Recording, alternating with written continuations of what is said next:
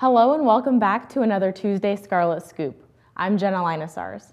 We're covering a wide range of topics today, so let's get right into it.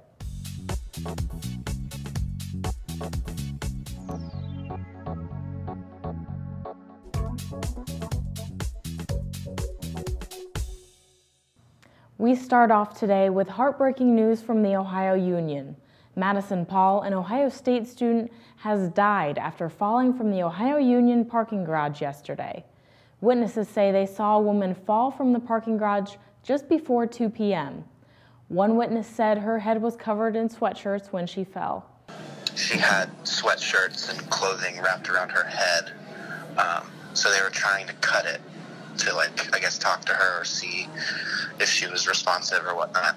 OSU spokesman Ben Johnson shared a statement at that point which said the woman had been taken to the Wexner Medical Center in critical condition. Just after a few hours, Madison was pronounced dead. Johnson issued a following statement that said, "On behalf of the entire community, our thoughts and prayers are with the family and friends of Madison Paul. We have reached out to offer our support and condolences to Madison's parents." As this story develops, we'll of course keep you updated on thelantern.com and right here on Lantern TV.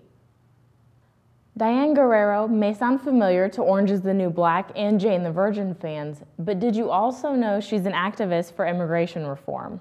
When she was 14, her parents were deported to Colombia.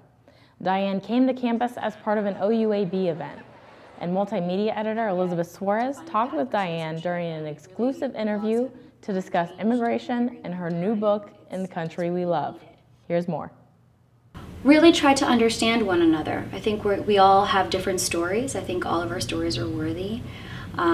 We all come from somewhere, regardless whether, maybe if your parents or your parents' parents came with a visa or overstayed their visa or came through the border for a better life or entered as a refugee.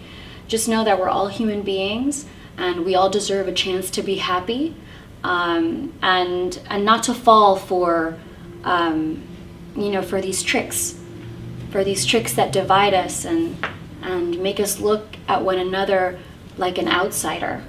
78 degrees in February? Sounds impossible, but it was the reality here on campus on Friday. Oval Beach was revived earlier than usual, and students didn't waste the opportunity to enjoy the unusually warm weather. Here you can see some slackliners.